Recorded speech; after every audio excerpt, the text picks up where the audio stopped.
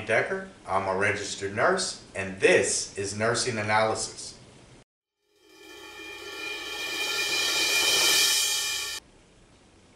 Today, we will talk about the different types of receptors in the circulatory system and major organs, the chemicals that can alter their functions, and the reactions that take place within the major organs because of these alterations.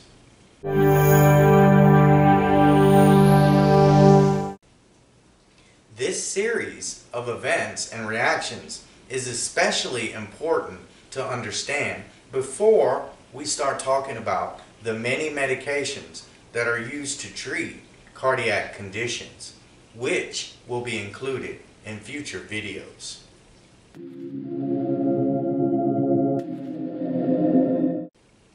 Two important terms to open this lecture with are agonist and antagonist.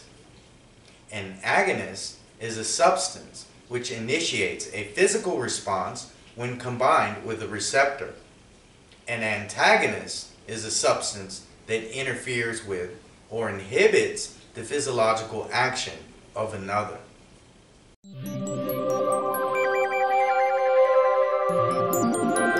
So, in pharmacology, we utilize agonist-type medications to initiate an action on a receptor to stimulate its effects. We utilize antagonist-type medications to prevent stimulation of an action. The nervous system utilizes the autonomic nervous system, which is our fight or flight response, to release chemicals from either of its two sub-branches. The sympathetic, which can be thought of as the adrenaline-producing, vital organ-only response, or in the parasympathetic, which is the rest and digest response. The sympathetic nervous response increases the heart rate, blood pressure, and intensity of the contractions of the heart, whereas the parasympathetic counters the actions of the sympathetic responses.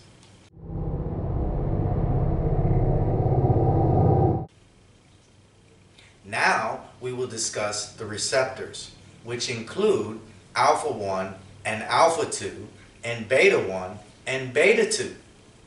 Alpha-1 receptors are located in the arteries, and when alpha-1 receptors are stimulated, this causes the arteries to constrict, which causes the blood pressure to increase.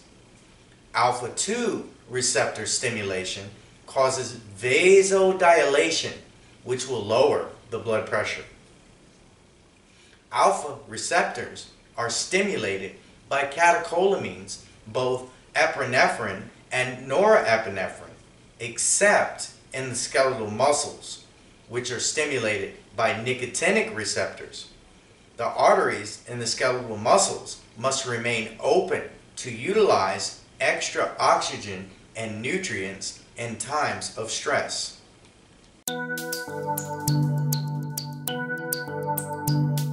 This brings us to two more important terms: sympathomimetic and sympatholytic. Agents that activate adrenergic receptors are called sympathomimetics, and the agents that block adrenergic receptors are called sympatholytics. Epinephrine and norepinephrine are produced by the body and are adrenergic agonists.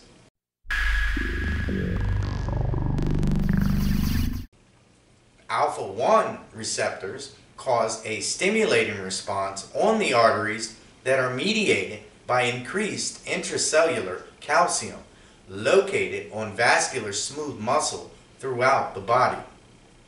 When activated, these receptors cause vasoconstriction. They are also located in the iris of the eye and cause mydriasis, or dilation of the pupil. They are also located on the urinary sphincter, which can cause contractions of the muscles and can lead to urinary retention. The liver is also stimulated by alpha-1 receptors. This causes glycogenolysis, which when glycogen is converted into glucose. The kidneys also contain alpha-1 receptors, and when stimulated, this leads to inhibition of renin release. All these stimulated effects are a result of sympathetic responses. So remember, in alpha-1 response, arteries are stimulated. There will be increased peripheral resistance, which increases blood pressure. Pupils will dilate, and the bladder sphincter closes.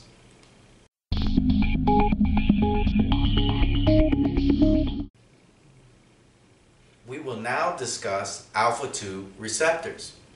These receptors have inhibitory effects that include stopping the release of norepinephrine and acetylcholine, stopping the release of insulin, which will increase the blood sugar, and decreasing salivary production.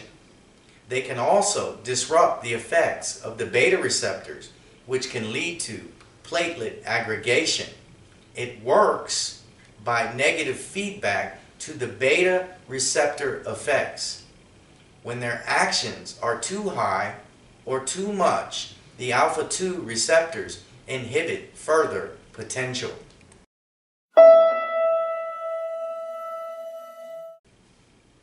We shall now discuss beta-1 and beta-2 receptors.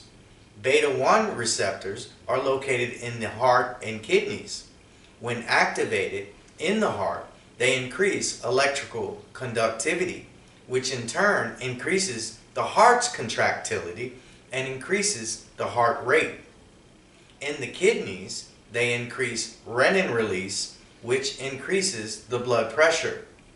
Beta-1 receptors stimulate lipolysis, which is the metabolism of fat. Now we will talk about beta-2 receptors. These are located in the lungs and on bronchial smooth muscle, and when activated, this leads to bronchial dilation. They are also located in vascular muscle and the smooth muscle of the arteries. When activated, they lead to relaxation of the blood vessels or vasodilation. Beta-2 receptors are also located in the smooth muscle of the GI system, and when activated, decreases gastric motility. The uterus also contains beta-2 receptors, which can decrease contractions and inhibit labor. The pancreas also contains beta-2 receptors, and when stimulated, increases the release of insulin.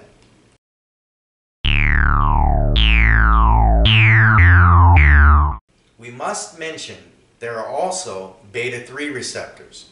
These receptors are involved in lipolysis, which, remember, is the breakdown of fat. These receptors can also relax the bladder and cause urinary retention.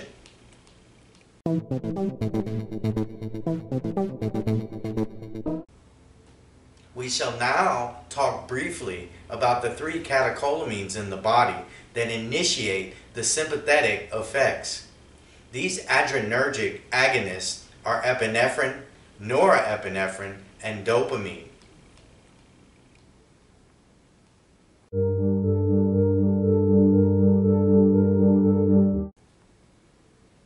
Epinephrine is used in the treatment of anaphylaxis and acts on both alpha and beta receptors.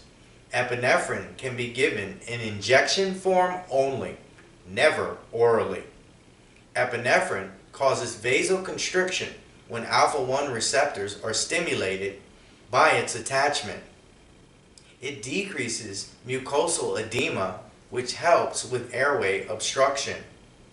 It increases blood pressure when treating shock. It increases cardiac output when attached to beta-1 receptors, which helps in conditions like cardiac arrest. Epinephrine also works on beta-2 receptors, causing bronchodilation, which is useful to treat status asthmaticus. Norepinephrine mainly stimulates alpha receptors. This causes vasoconstriction, which increases the blood pressure. It does not affect beta receptors and is mainly used to treat cardiac arrest and hypotensive shock. The third catecholamine, dopamine, stimulates both alpha and beta receptors and dopamine receptors depending on the given dose.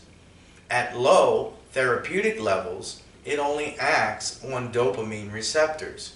With higher levels, it will act on beta-1 receptors, and at even higher levels will act on alpha-1 receptors. Dopamine is mainly used to treat heart failure and hypotensive shock. More about dopamine receptors will be discussed in future videos.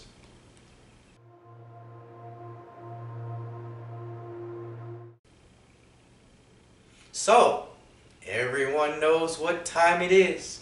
It's our rhyme time review. So here we go.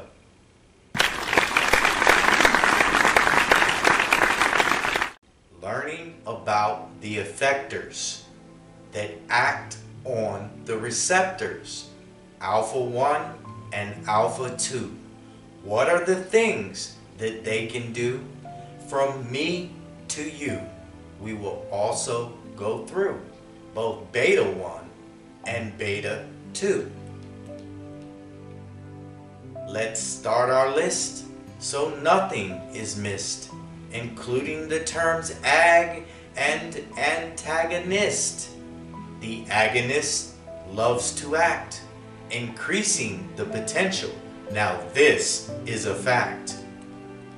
For the antagonist, action is what it lacks, as it blocks the passage in its tracks. Now comes a decision we must face. The autonomic nervous system we must trace. It controls organ systems, speed and pace. So major components of survival we do not waste.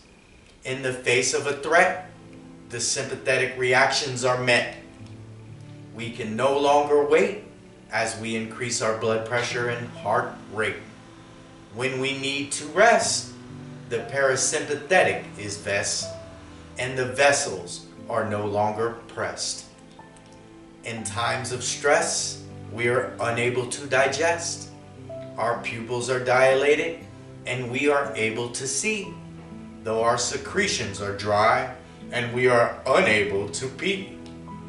So alpha-1 is our prescription to cause vasoconstriction, where alpha-2 makes sympathetic action stop, as we can see by blood pressure drop.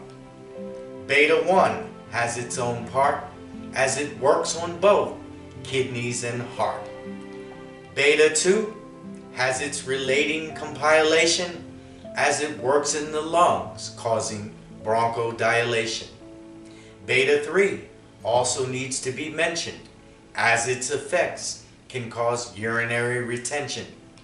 So, sympathetic, to never forget it. Write the prescription for vasoconstriction. The heart can no longer wait. It must beat faster to increase its rate, while the pupil of the eyes dilate. The body breaks down what it needs most, as glycogen is converted to glucose. Now check your prescription for what is included in vasoconstriction.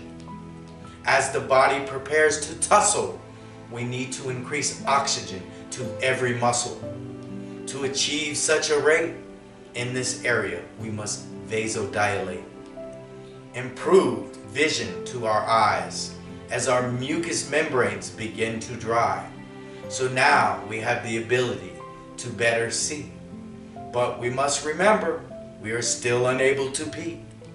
Earlier we stated that motility has waned, as its importance was found to be unrelated, but now brings on concerns of constipated.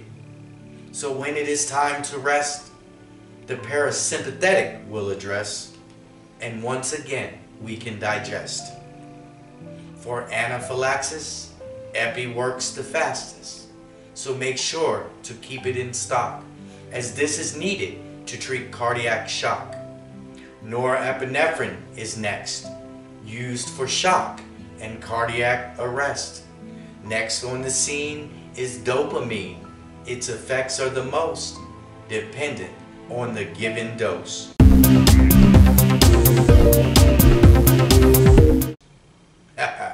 Your continued support is greatly appreciated. Please continue to like, subscribe, and share to help enable the production of future educational content. Special thanks to Medical Prep Institute of Tampa for sponsoring these videos.